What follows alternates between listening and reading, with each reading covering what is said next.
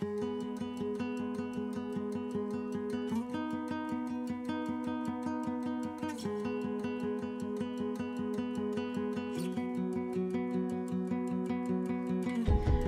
right, in this episode, we are taking a deep dive into what causes hair loss and how we can support healthy hair growth. And it's one of those things where, like most women's health issues, it's more complicated. It's a little bit more complex than we might prefer.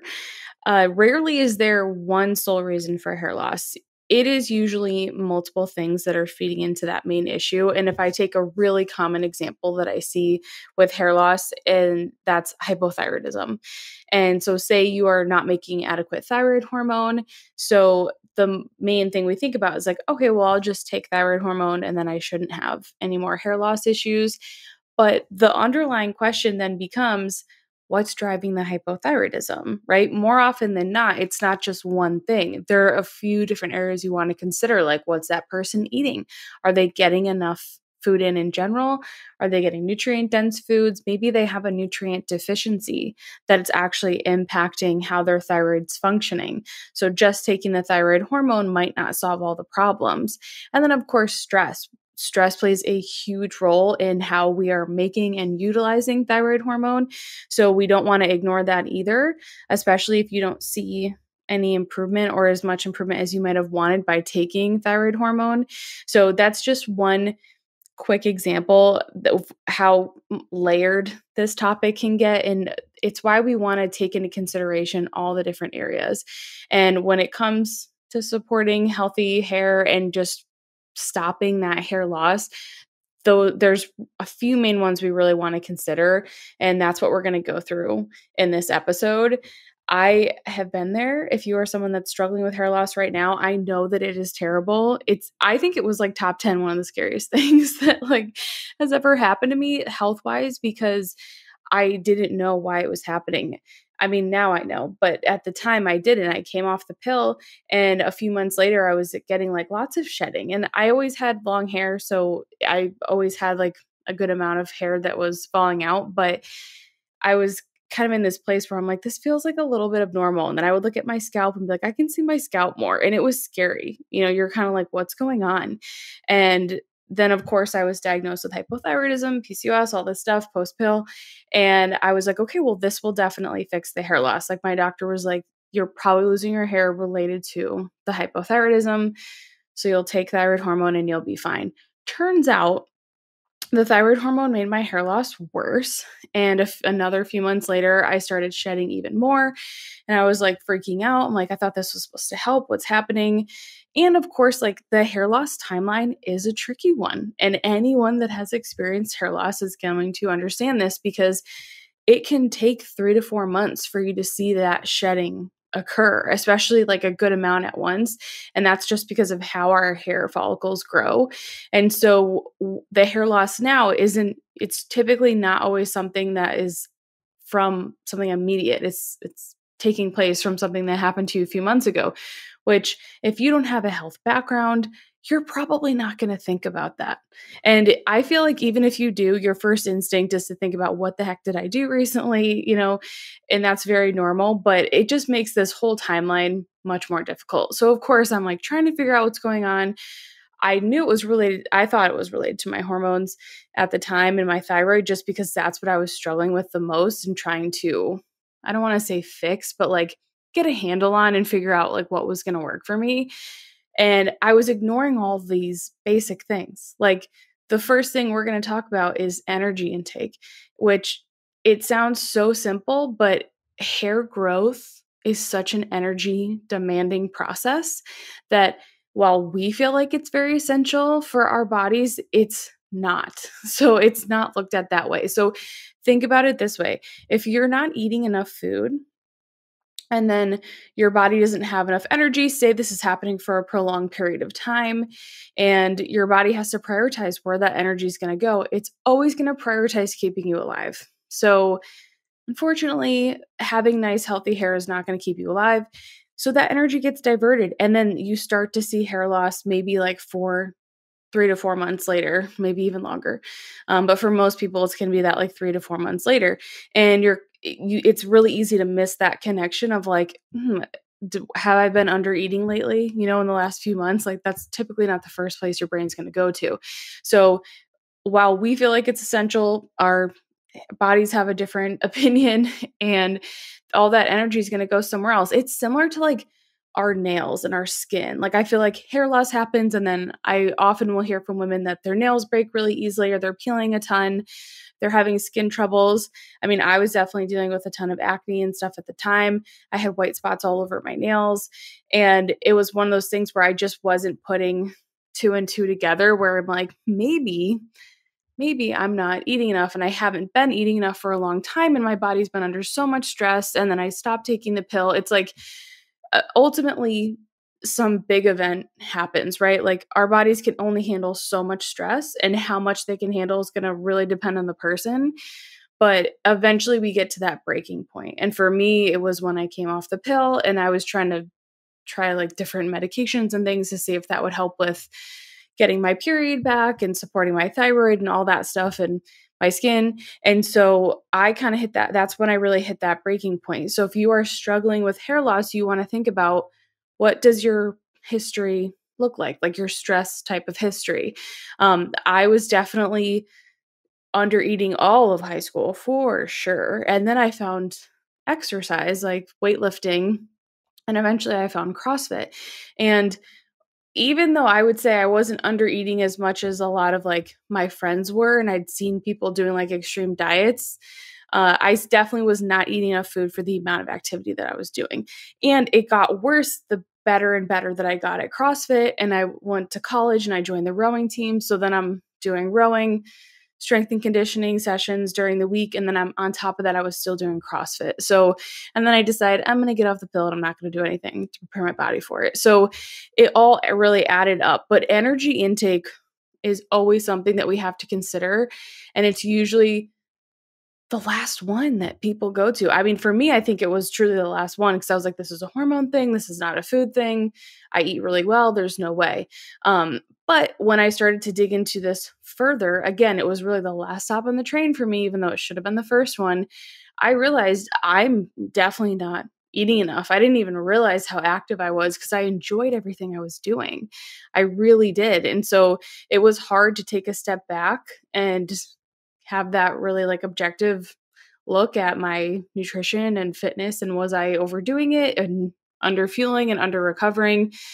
For me, it was, and it was a major stressor. And I think that's what really led to me not doing well when I came off the pill and having thyroid issues and having not getting my period back for a while. So now if I were doing this all again and I could go back in time and have the knowledge I have now, I would ask myself, is my body getting enough energy just in general to fuel my regular vital functions, right? And the answer would have been no. And the second question would have been, am I using that energy properly? Because my thyroid was not working well and I was not making adequate thyroid hormone, not utilizing it well, the answer, of course, would have also been no. So this is probably one of the most overlooked areas, but we can't ignore it. And some of the things like hair loss is one of the first signs of like not eating enough. It's usually not the first. It's usually you have many before that, but you've been ignoring them because they weren't bad enough. And then your hair falls out and you're like, okay, this is really bad. I have to figure this out. So some of the other signs that you could experience along with hair loss or before hair loss that are some indicators that you are not eating enough are things like feeling cold all the time. Very normal to hear women say, I'm always cold or I'm easily cold. I was always cold. I'm like, that's not, and I thought that's just how I was, because I had a lot of friends who also said the same thing. And so I just thought it was my norm. Turns out I was hypothyroid and under fueling my body and over exercising. What a surprise. So feeling cold all the time. I had skin issues. That's another big one. Unhealthy nails, like if your nails are breaking easy, if they're peeling, poor appetite. Even though I was so active, I just did not have a good appetite. Sometimes I would, but like I never wanted to eat before practice in the morning, which is terrible because you're going to be rowing for hours. It's like you need fuel. And then things, or like really, really strong cravings. And then I would like, especially at night, I would, my body's been doing stuff all day. I've been going to classes, working. And then it's finally like, okay, you haven't fed me enough. I'm ravenous. And then I would like want to eat everything. So kind of going to those extremes. I didn't measure my basal body temperature at the time, but that's another really big sign. If you have a low body temperature, again, if you're cold all the time, you're probably going to have a low body temperature. So having a body temperature that's below 97.8 in that follicular phase and in luteal phase too. If you're not like on the pill or any hormonal birth control or anything, but I was before all of this, so I wasn't tracking any of that. And then your pulse, if you have a really low pulse, that's another sign that your metabolism is conserving energy, right? It's not utilizing that energy. Our pulse, our heart rate, that's how we are getting blood flow, oxygen, and nutrients to tissues. So if that is very low, it's actually not a good thing. So those are some really big ones. And then sleep. Sleep is probably like, I feel like one of the really big ones that I see change the quickest for people if they're not eating enough food. So if you are having difficulty falling asleep or staying asleep, if you're waking up multiple times throughout the night, all those things are going to be major signs that like you're probably not getting enough food into your body. And you would want to at least like either make some changes if you don't want to track your food, if you just want to experiment with eating a little bit more and seeing how your body does, that's fine. I like tracking because I want to see the data. Like I'm just a very data-driven person. So like in episode 2 of the first season of the podcast, the Nourishing Nutrition Foundation, we'll link it in the show notes. We talk about total daily energy expenditure and what that means. It's really like all your vital organs, how much energy those require, plus any like movement, activity, exercise on top of it. And all those things add up to our total daily energy expenditure. So basically, if we think about that, you want to track your food for 4 to 5 days in an app like Chronometer. That's my favorite one because it shows you all your micronutrients as well. And then from there, you can see like, am I eating close to my total daily energy expenditure? It gives you, it's a calculator. So you put your info in, and then again, we talk about it in that episode in detail. So I would go listen to that. But you put your info in, you compare what your tracking is. I would look at like an average of like 4 or 5 days. Compare that to your total daily energy expenditure. And are you eating enough? If you are not eating at that total daily energy expenditure, even if you have other things that I'm going to go through when it comes to hair loss, I still would say you want to focus on that one first because it's the most foundational. If we don't have enough energy, even working on hormones and stuff, 1, it's not going to go well. And then 2, it's going to be difficult to see any changes. So step 1 would be that. And then another kind of important area to consider is your stress level. So one thing that happens when our bodies are under a lot of stress, and this could be like a stressful season of your life. Like college was very stressful for me. So even if I did calculations, I would have needed even more than what I calculated because of the amount of stress that I was under. So we all go through those times. Maybe it's like starting a new job. Maybe it's having a baby. Maybe it's moving, any sort of big life change. Or if you're just really have a lot on your plate at one time, that is going to add to your stress. That's actually going to increase the amount of energy that your body needs. So we want to keep that in mind when we are thinking about, am I eating enough? You might be eating your total daily energy expenditure, but if you still have all those symptoms of like feeling cold frequently, skin issues, the hair loss, then your nails are breaking easily or peeling, having issues with sleeping, mood issues, not having energy, fatigue, brain fog, all those things, then those are still signs you might need more food than what you're taking in. And then that's when I would think about, what is my stress like? Because that would increase your nutrient needs, especially carbohydrates. So those are just a few things to keep in mind. But step 1 is going to be assessing your energy intake. Are you even taking in enough energy to support hair growth? If not, that is going to be a huge contributor to your hair loss. So while our energy is big, what is another huge area that I focus on with the women that I work with that I really started to hone in on myself? And if I could go back in time now, would be a major focus. That would be micronutrients for hair health and growth. And because like eating enough, we have like step 1, you got to tack that off your list. Make sure you're addressing it. We also talk about macros in that episode too. So make sure you listen to that about balancing your meals. But what you're eating matters too. It's not just like how much energy can I get from food. You also want to think about what is that food made up of? What are the micronutrients? And those are just nutrients we need in small amounts, vitamins and minerals in that food. And a lot of the times we're not meeting the needs of certain micronutrients, and then that will trickle down and impact different systems in the body. So this is, like I mentioned, iron. Like, oh my gosh, I remember the first thing my doctor wanted to do was put me on iron, thyroid hormone, and I think it was, I want to say like a fish oil supplement for PCOS, because they thought it was inflammatory based because I was at a healthy weight. So they didn't think it was like necessarily insulin related. So honestly, that's even impressive that they thought that way and recognize that there's different types. But anyway, so what's the deal with iron? Isn't that an important micronutrient for hair loss? Yes. But if you're new here, you'll think, okay, so why don't we just take iron, Amanda? What's going on? If you've been here for a while, then you know, okay, so if iron's important, that means we have to think about copper and vitamin A, because we did a whole episode in season 1. I think it's episode 6, and it's all about copper and iron. I'll link it in the show notes. Let me just make myself a quick note now so I don't forget. Episode 6. Yeah, so we'll make sure that that's there for you if you want to go back and listen, but I'm going to give you like a quick brief rundown now. So yes, iron's important. Iron helps us make red blood cells, and our red blood cells carry oxygen and nutrients to different tissues in the body. Similar, it sounds like that heart rate thing again, right? Like, how do we get more nutrients to different parts of the body?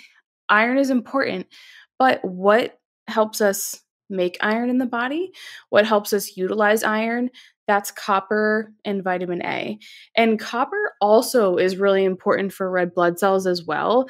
I feel like it doesn't get enough like credit for that, but it is, and it helps us utilize iron properly. So basically, we have this iron recycling system in our bodies, and instead of, it's not just like any regular mineral, it's I would say it's special. Like, I'm not saying iron's bad. I'm saying we need to just make sure that we can actually use it in the body.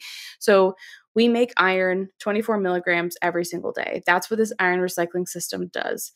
If we don't have enough copper and vitamin A, then we can't control the enzymes that help us do that and help us move iron around in the body.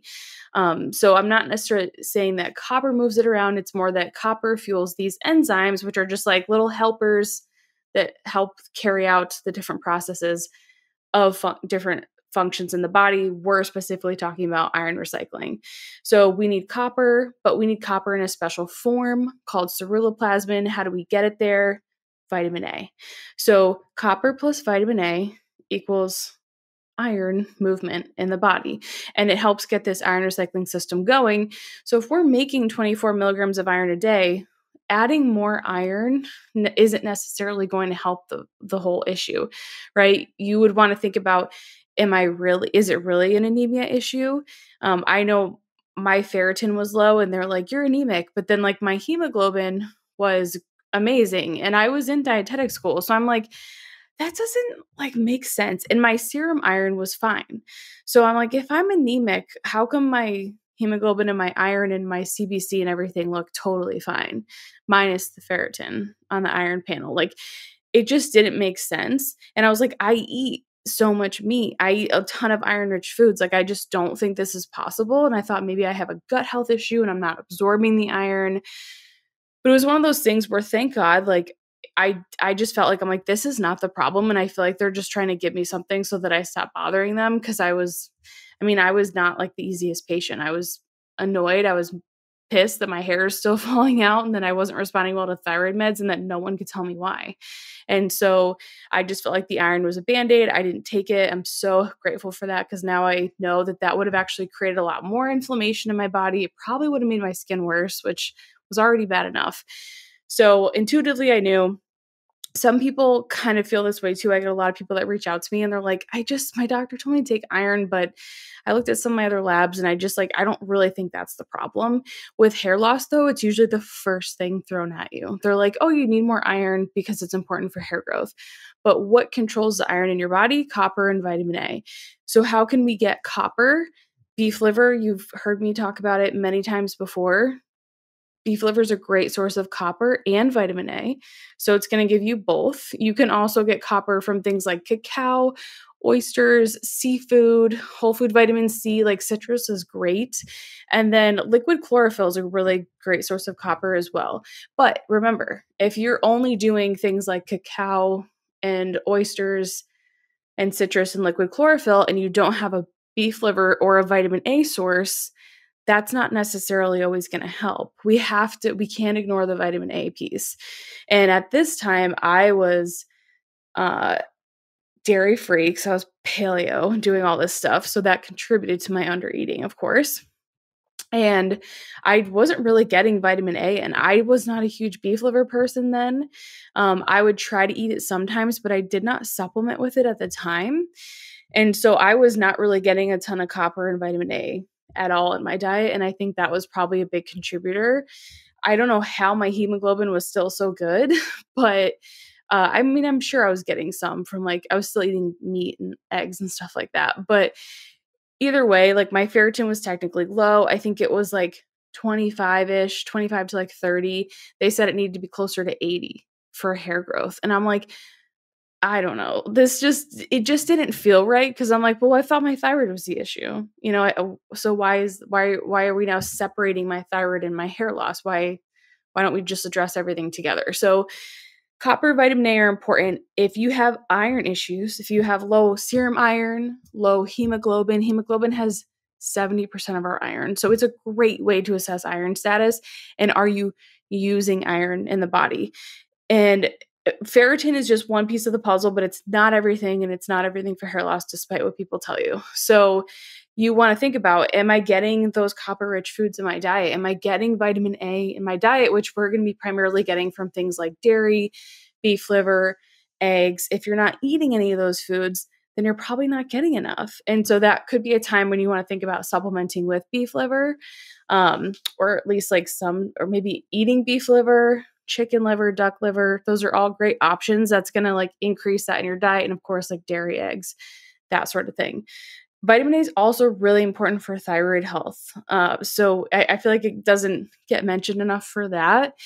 And I think it was another big contributor to my thyroid issues, especially post-pill. So yes, iron's important, but how do we use iron? Copper and vitamin A.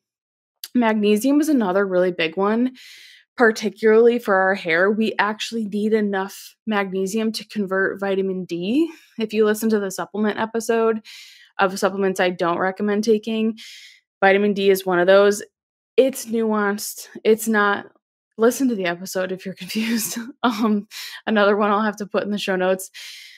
But basically, taking vitamin D is not the same as getting it from the sun or from food. Our bodies still have to convert it, do all these things. We need magnesium for that.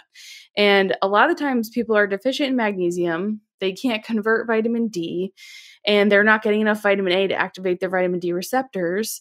And we can't produce that energy. And that hair growth requires energy. So we need enough magnesium. It's also going to help us have a healthy stress response and be more resilient to stress, because we're always going to have stress. It's not about getting rid of the stress. It's about creating that resiliency so that you can tolerate it better.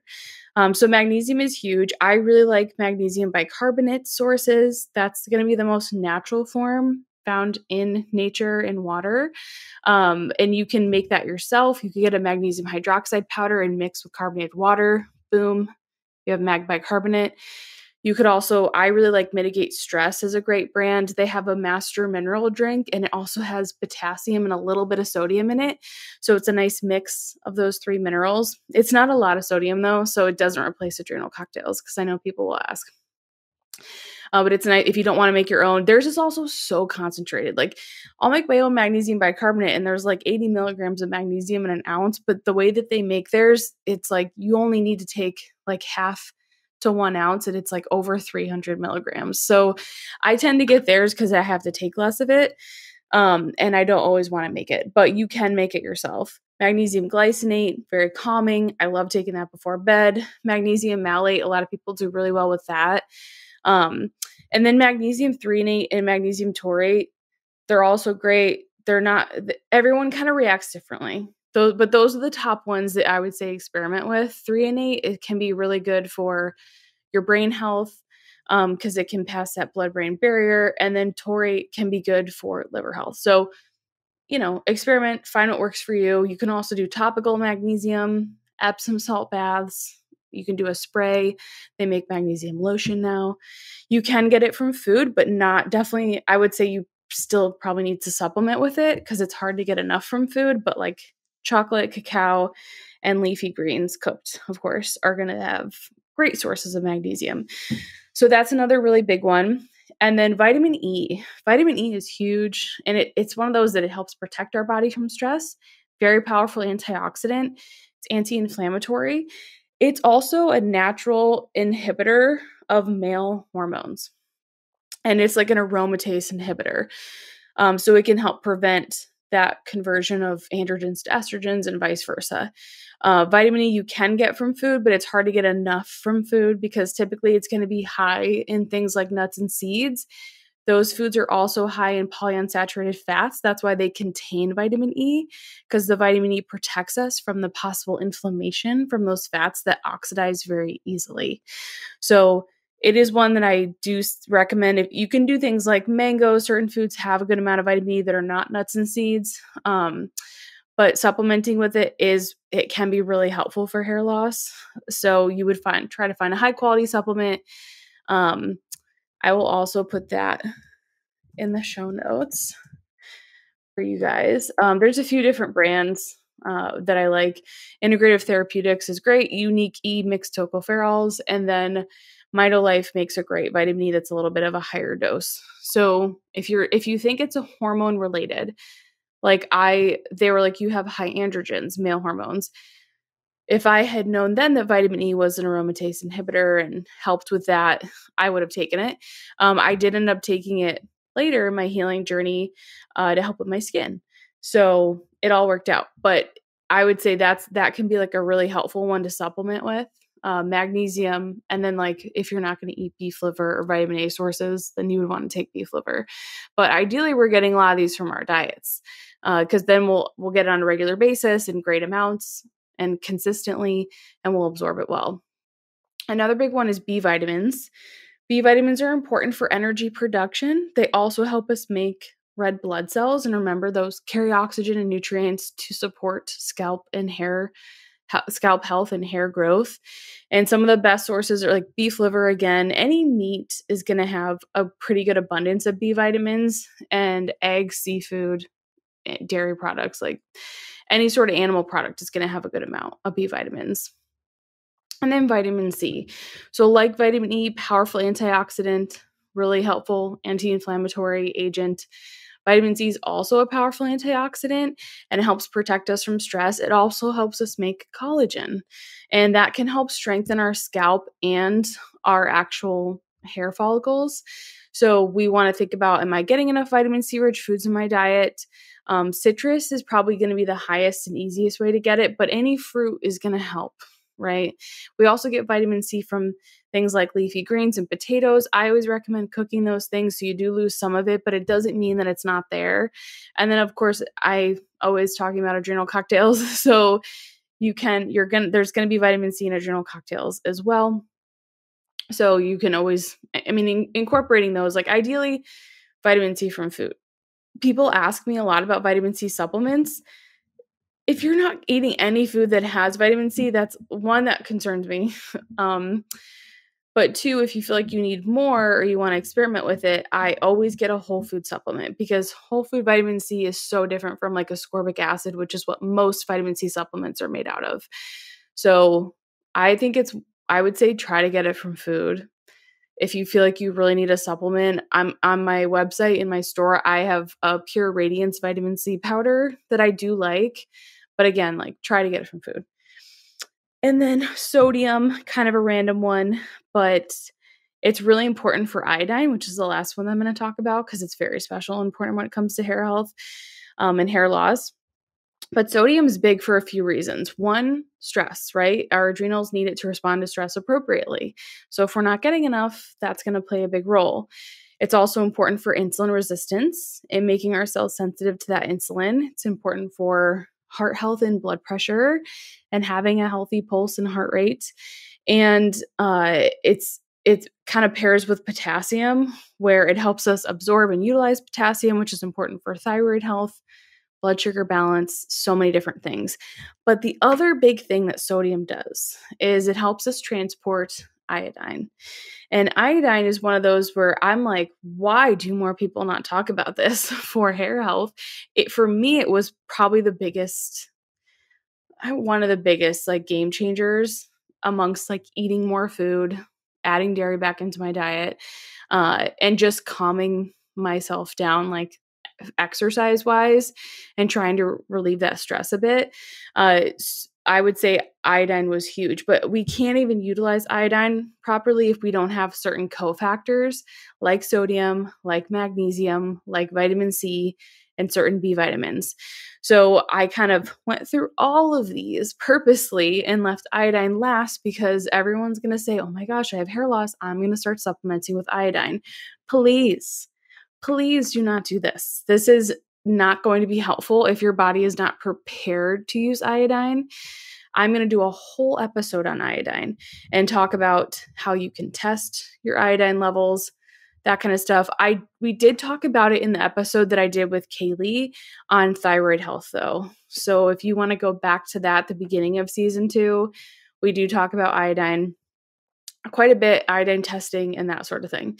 But iodine is important for hair growth because it helps us make thyroid hormone. So if you are someone that maybe your thyroid labs are normal, but maybe you're like nerdy and you're like, you know what, I'm going to take this into my own hands and I'm going to compare my lab work to the free content that Amanda shares on the internet. And I have shared the optimal levels for thyroid many, many times. We also talked about it in that episode that I did with Kaylee. And I have a webinar that by the time this comes out, I will already have done that goes into so much. It's all about thyroid. And we talk about iodine in that one too. So go watch the replay of that if you want to dig more into this thyroid iodine like blood work piece. But basically, if you're like, okay, I looked up what the optimal levels of thyroid blood work are versus mine, and it turns out that mine are not optimal. They may not be terrible. So this would typically be referred to as subclinical hypothyroidism.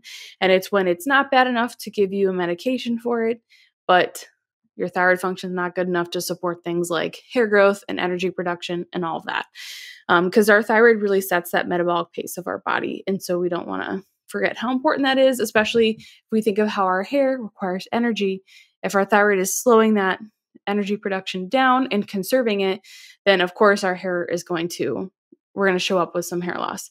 So iodine is huge because iodine helps us make thyroid hormone. So if you have low free T4 and low free T3, those are direct signs that you are likely deficient in iodine because free T4 is made up of 4 iodine molecules and free T3 is made up of 3 iodine molecules.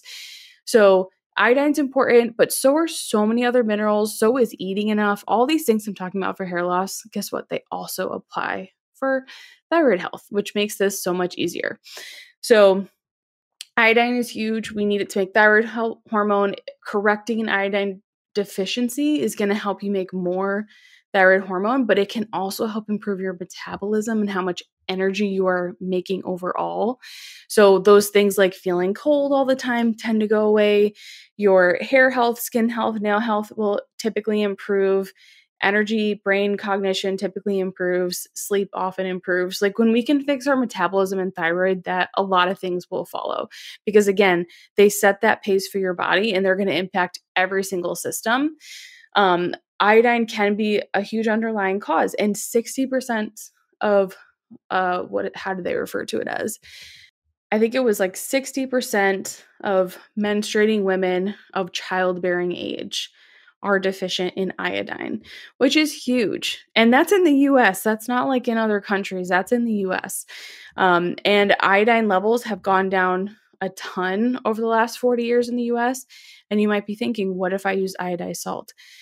The elemental iodine that's in iodized salt evaporates very quickly. So there's actually not that much iodine in that salt. And most of us are using sea salt anyway. So a lot of times it's really easy to get deficient in iodine and have that happen. And it just doesn't always pop up and affect you right away. But if you have, like I said before, that like perfect storm of stress and like life stuff going on, and your body hits this breaking point where it can't compensate anymore. And then that iodine deficiency can become a big issue if you're struggling with hair loss and thyroid health. So iodine's important. I'm basically obsessed with it, which is why we're going to do a whole episode on it. I'm calling it like the miracle mineral because it does so many different things. Like it's important for our thyroid health, but it's also like really helpful for estrogen detoxification and for excess estrogen in the body. It's also antifungal, antibacterial, antiviral. Like it's pretty amazing how much we used to use iodine for that we don't necessarily use it for anymore. That I feel like we could. There's actually a great book. I have it right here. It's called Healing with Iodine. Can you see it if I put it in front of my face? Okay. So it's called Healing with Iodine. It's by Dr. Mark Circus with an S. And Dr. David Brownstein also has some amazing books on iodine and thyroid health if you want to dig into those more. But this book in particular talks about how we used to use iodine as like an antibiotic. We used to use it topically. It was kind of like the go-to for so many different things because it has so many different properties that it's helpful for. And so when I think of hair health, I think of obviously thyroid because we need to make thyroid hormone. But I also think of things like if people are having issues with fungal issues on their scalp, like using iodine topically, there's a lot of really cool research and people just sharing their stories around how using iodine topically really helped with their hair loss. Now, I never actually tried this because I didn't know about it then, and I was using it orally to help with my thyroid. And if you listen to my pregnancy podcast, you'll know that I'm still taking iodine. I've taken it all throughout pregnancy. It's probably something that I will take for pretty much forever, kind of depending on what my levels look like, at least like in small amounts forever. Cause I just don't know how people get enough from their diet. Unless you've like completely replenished your levels and then eventually maybe, but unless you live in like Japan, you're probably not going to get enough from your diet. So basically iodine you can use internally if you need it to support your thyroid, but please like, don't just take iodine. I'm not recommending that. You should really work with a practitioner. I talk about exactly how to utilize iodine in my course, how to test for it in my Master of Minerals course, and how to use the cofactors first so that you can use the iodine properly and don't cause any issues in your body. So that's like one thing, but you can use it topically. It's also been shown to be great as a topical source if you have UTIs. Yeast infections. It's really interesting, but a lot of people have shared about using it topically on their scalp and how that's helped with hair loss, especially with alopecia in particular, which I thought was interesting. Because that I was like, I didn't really think that was necessarily iodine deficiency related, but this one, I'll link the blog post in there, but this one specific, it was a guy, but I still think it's cool. He had like patches all over his head and he was using topical iodine for like I think it was like 8 months, but even after a few months, he took progress pictures and there was a ton of regrowth. And then it was completely grown back after I think it was like 8 or 9 months, which is amazing. And that's like pretty fast for hair stuff because remember that growth and loss period is 3-4 months. So to see that kind of a change is really significant. So that's micronutrients. Copper, vitamin A help us utilize iron, magnesium, sodium, vitamin C help us have a healthy stress response. Vitamin E, powerful anti-inflammatory, opposes certain hormones. B vitamins help us make red blood cells to transport nutrients to our cells. And then iodine does basically everything. All right, so now for an exciting section that I feel like I get the most questions around when it comes to hair loss is hormonal changes and imbalances that can contribute to hair loss. So the most common hormonal imbalance associated with hair loss is DHT, and that is a male hormone. It's an androgen that is very strong. So if we think about it, like if I see high DHT on a Dutch hormone panel, then I tend to think of hair loss or hair growth. That it can also contribute to that acne, more of those like androgen type symptoms that women with PCOS can see if they have high androgens. But what's interesting is that the research shows that even when we block DHT, so like there's certain medications that you can use to block it, uh, hair loss doesn't improve. And more importantly, hair growth doesn't occur. So it's kind of like, wait a second, if this is the issue, then how come it doesn't work for everyone? And Danny Roddy has a great book called Hair Like a Fox, where he talks about this whole phenomenon. He goes into a ton of detail because he struggled with hair loss. He was a musician in a band, and he had so many lifestyle things that he wasn't, and he experimented with so many different nutrition approaches, which like, don't we all when we have a health issue? And he got so deep into the like what causes hair loss, especially like in men, because he was very, very young. And the DHT thing came up. He dove into that research and was like, okay, so it doesn't work for some people. Yes, DHT can be a problem, but for the majority, it did not stop their hair loss when they blocked it, and it didn't help with their hair growth. So the bigger question is, then what is it for those people, right? What are the other imbalances? And we have to look further than DHT, I think, for that specific reason, because it doesn't always help everyone. I mean, I didn't have high DHT on my hormone panel. It was just testosterone and DHEA. So they couldn't really blame my hair loss on that, although they did still say it could have been from just having high testosterone in general. But what typically causes that to be high in the first place, right? What makes our androgens high? PCOS is definitely part of the puzzle. And we have 2 episodes we did on PCOS. If you're like, what is that? How do I know if I have it? And what can I do about it? We have 2 episodes on that. But thyroid health is the other big piece. And that's why when someone is getting diagnosed with PCOS, they're supposed to rule out hypothyroidism and make sure that that's not the cause of their high androgens. But a lot of women with PCOS have both PCOS and hypothyroidism. They can happen together, they can coexist. But if we think about hypothyroidism, that leads to higher androgens. It also leads to blood sugar imbalances and can contribute to insulin resistance. So that can look a lot like PCOS. So it's something that we want to make sure we're ruling out and understanding. And even if it's subclinical hypothyroidism, like if your doctor says your labs are normal, but you're like, I kind of fall into all those things Amanda was talking about, you definitely want to dig deeper into that. But another big part of this is getting adequate progesterone in the body. So producing enough progesterone. We did a whole episode on this where we talk about how to boost your levels naturally. That's going to be huge, and you'll kind of learn why in a second. But what are some other hormones like outside of DHT that can contribute to hair loss that we would want to consider? Estrogen is a big one. We need enough estrogen for healthy hair, but when we have too much and we're exceeding that, it can actually lead to less thyroid hormone being available. And this is a huge part of my story I talked about in the pregnancy episode. I had high estrogen from the pill and the copper IUD. What happens in the body is we make more of this thyroid hormone binding globulin, and that binds to it, makes it inactive. So it's going to contribute to not having adequate thyroid hormone available, which is of course going to contribute to how much energy your body is producing and using, and then that can contribute to hair loss.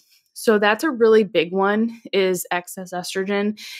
Estrogen can also change our oil production, which can impact the hair follicle. So I would say estrogen is kind of like an internal one where it can affect your thyroid, and it's kind of like indirectly impacting hair loss, but it can also be like scalp health directly impact hair loss, which if you have like fungal overgrowth on your scalp, super dry scalp, all those things can contribute to hair loss as well.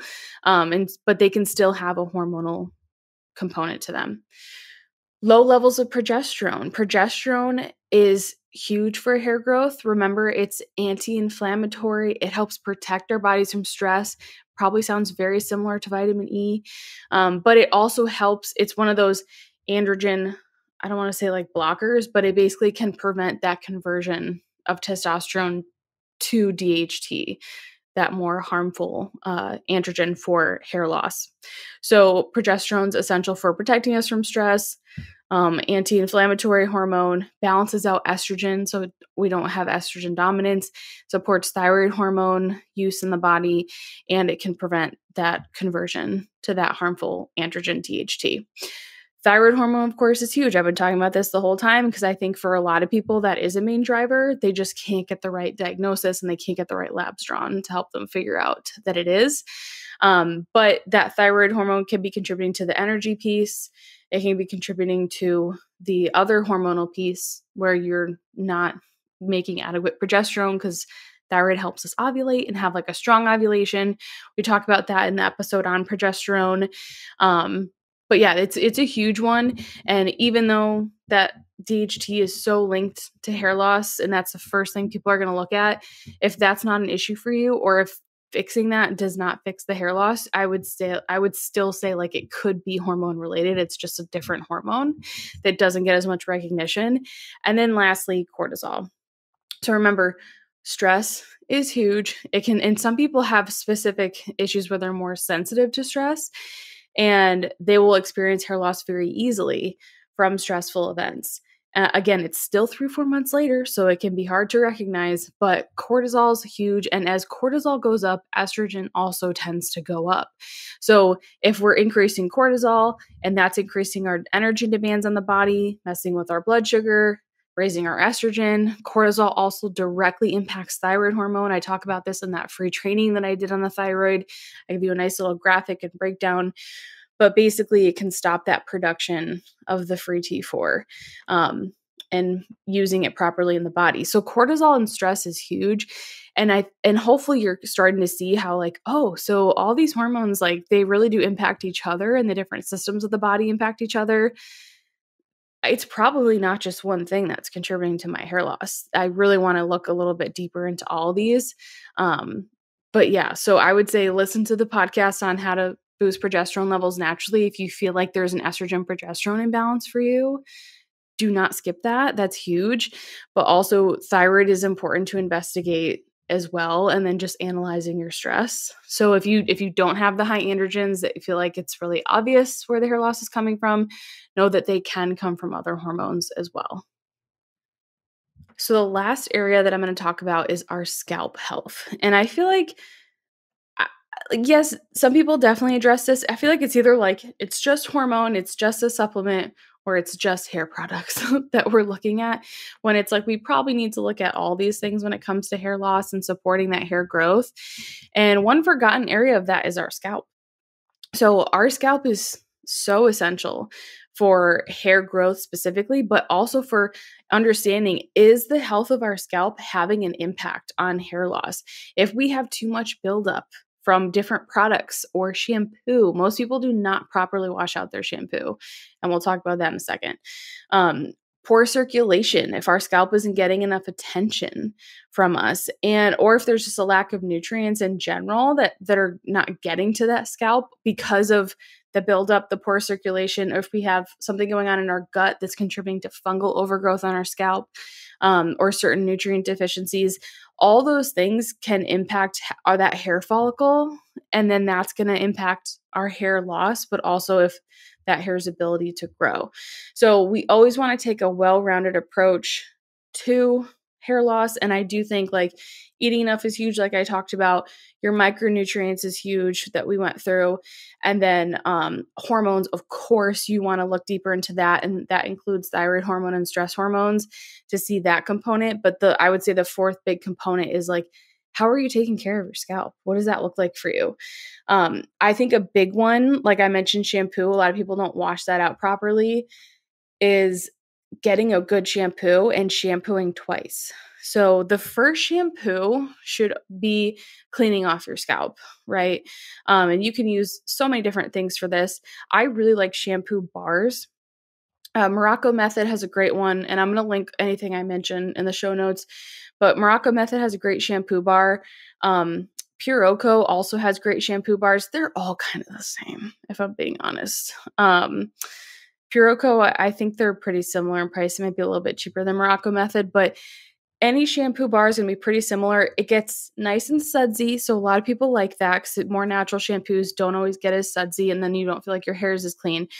But essentially, you should really be working that first shampoo into the scalp and then cleaning it off really, really well. And that is just getting off all the buildup.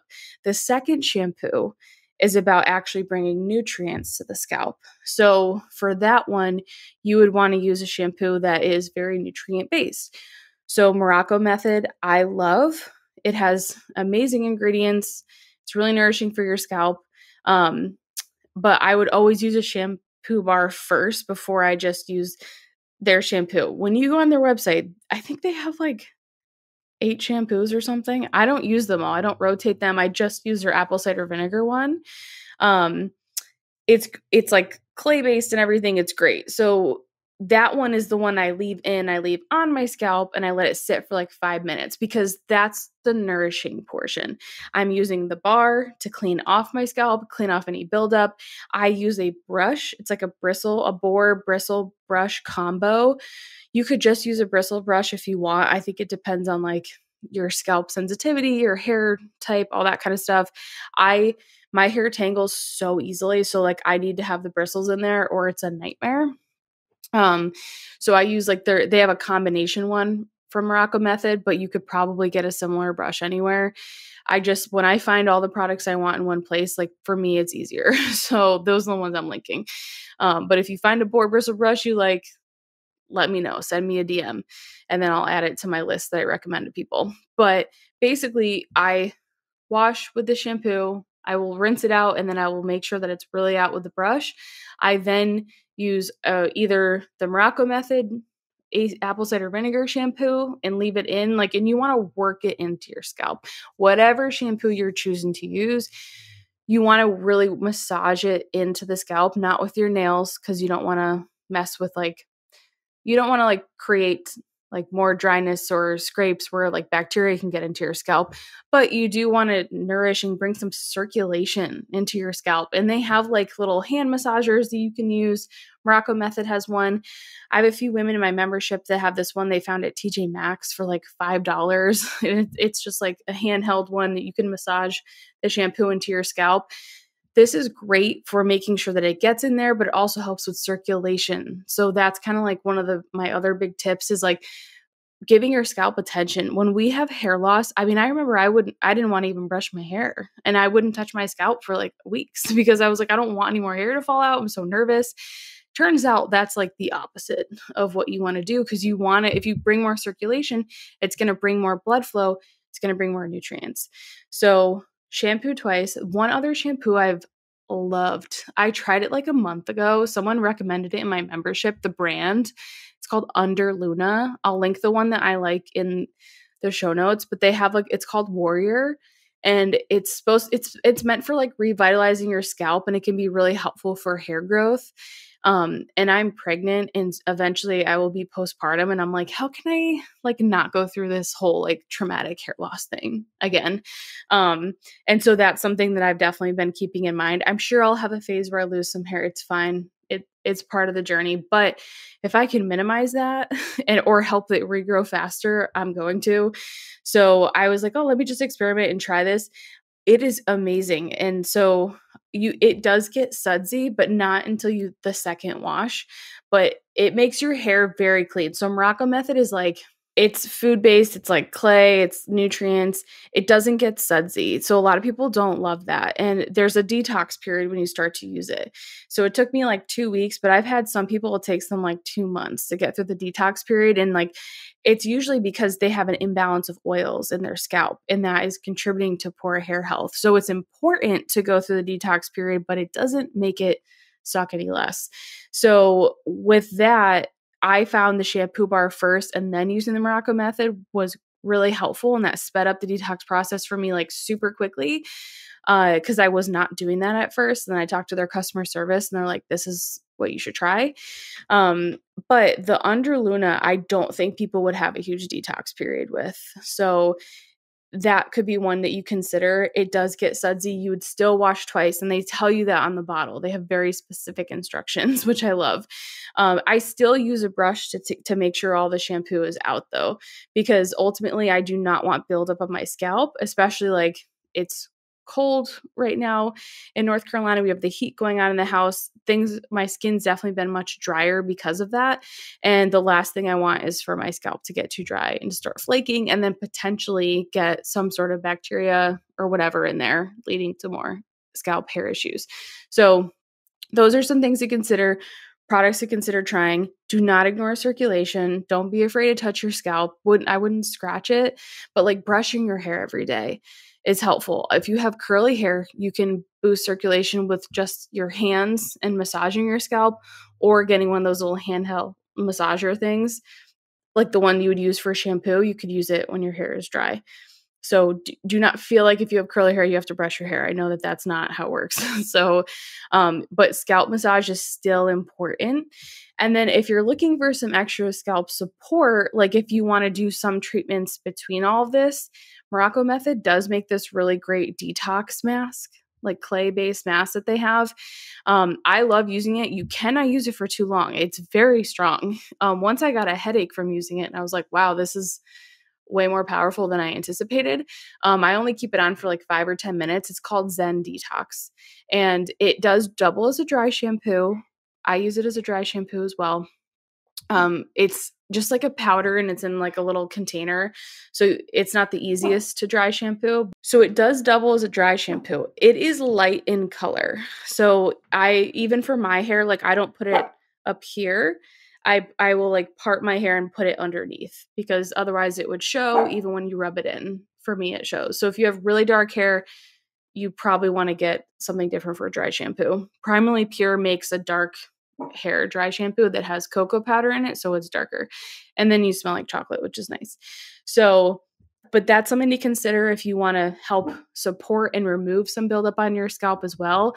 But honestly, I think if you just start doing the double shampoo and letting the second shampoo really sit and set and nourish your scalp, that's going to make the biggest difference. So I don't think you need to go run out and buy a ton of products.